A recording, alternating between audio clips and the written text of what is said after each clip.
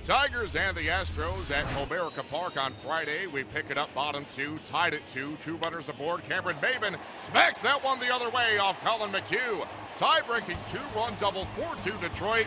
Stir it up, baby. Next batter, Miguel Cabrera. He sends Maben home on the Ribby single. It's now 5-2 Tigers. McHugh would not survive the second. Later in the inning, now a 6-2 game. Runners on the corners for Tyler Collins.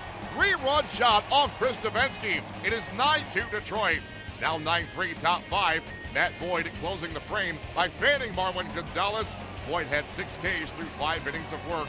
It's now 10-3 bottom 6. 2 on, 2 men away for Justin Upton. Hits this one high. It is just fair enough and just far enough for a 3-run shot. And the Tigers breeze to the 14-6 win. It's their 4th in a row, sending Houston to a 3rd loss in 4 games. The Tigers' 14 runs, a season high. 6 players had multi-hit games. Justin Verlander goes for the Tigers Saturday. He squares off with Mike Fiers.